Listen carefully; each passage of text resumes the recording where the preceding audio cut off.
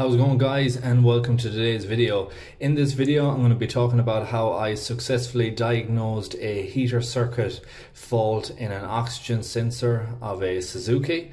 The fault code was P0031, and I'm going to be showing you in this video the step-by-step process I used to diagnose and rectify this fault.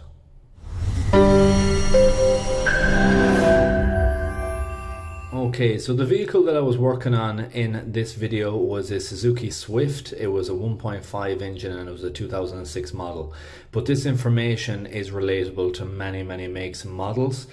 The oxygen sensor we're working on is a 4-wire sensor, and the heater circuit side of that is the two same color wires. So it will be these two black wires here, and it'll be those two top ones. So that's the heater circuit side. The fact that the fault code is on the heater side, the signal and the low reference do not need testing on this particular fault code, because it was the only fault code that was stored on the ECU at the time. If there was other fault codes, you may have to do further testing than that. The fault code that I had on the vehicle was a P0031.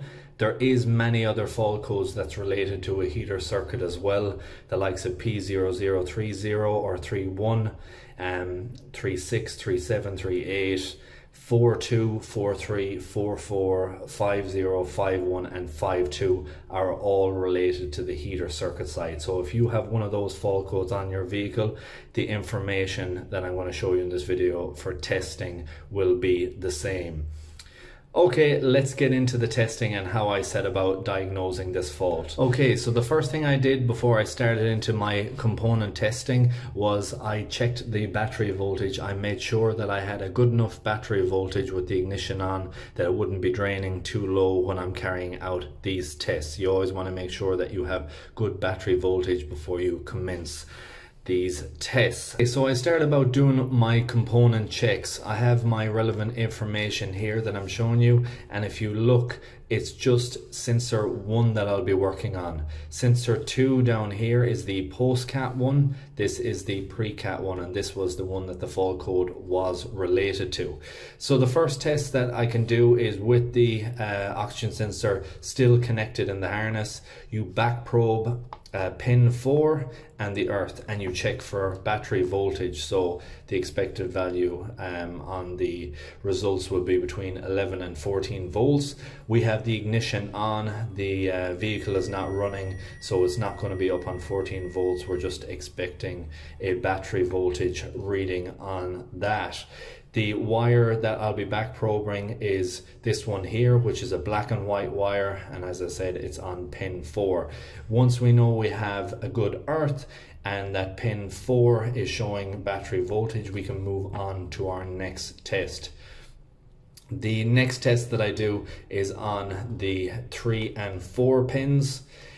Those ones and these tests are going to be carried out with the vehicle in the cool down position. So after I brought the vehicle in, I let it sit in for quite a while before I started the test, because you want to be making sure that you're having the correct resistance readings on those.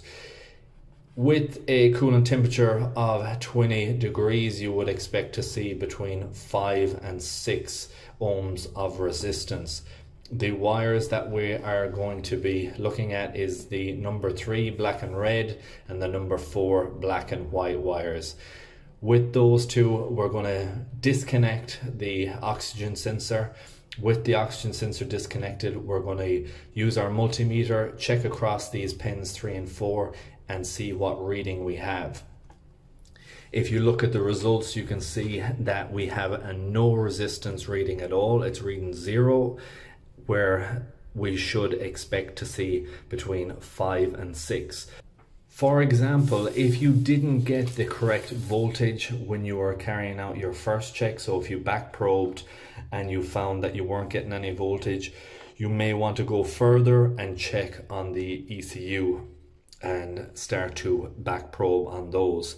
Here is a list of the tests that you can do on that, and for example, pin number 10 here, if you were to back probe and scope on that, you would have the engine idling, engine's already hot, and this would be the expected waveform you would see from that oxygen sensor.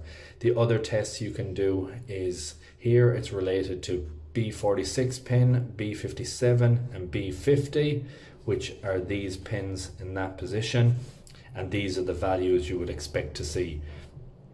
The voltage there between 11 and 14 again is battery voltage, and you would expect to see no voltage in pin 57 and pin 50 when checking these tests. If you were to have the correct voltage up at the ECM and no voltage down at the oxygen sensor itself, you would be looking for a break in the wire along and checking to see where you have lost it. But that is the information. Because I had the correct results at my oxygen sensor and the harness there and the correct voltage, I didn't need to go and do any of these tests. But if you did, those are the tests that you would be carrying out if you hadn't got the correct voltages down there. So now that we've seen oxygen sensor number 1 have a reading of 0, I just wanted to show you what oxygen sensor number 2, so this is the post-cat sensor, is reading. So I've disconnected that, and I'm going to check again across on 3 and 4 on number 2. And this time we would be expecting to see a reading of between 11.7 and 14.5 on resistance on that. And as you can see, we have a reading of resistance on that, and that's just to show you that you can do these tests with the parts in place if you are unsure of the results you're getting, and it can give you a clear idea of what is going on with the circuit if you're probing the right ones and doing the right tests. So now that we have all those tests done, I know the oxygen sensor has failed, so I order one and I go about fitting it. Before I set on fitting the oxygen sensor, I just wanted to show you this is the readings you would expect to see. So with the old one in place, I tested here, it has a reading of 0. I test the new one, and as you can see, it's reading just over 6 in resistance, and that's exactly what I would be hoping to see, and we now know that we're going to have a fix. So I'm just on the test drive now. Oxygen sensor has been fitted, the diagnostic fault code has been cleared, and everything seems to be in order. We know by the tests we've done that there is no guesswork. The oxygen sensor needed replacing. The resistance, the ohms that we would be expecting to see, was not there on the test. I showed you what the new reading was on the new sensor. I also showed you what the post-catalytic converter sensor 2 was as well, and all of them were showing readings. So it's taking the guesswork out of the tests. We know that the sensor needed replacing, it's gone in, fault code is clear, and I'm very happy to give this job back to the customer knowing that the oxygen sensor problem has now been resolved.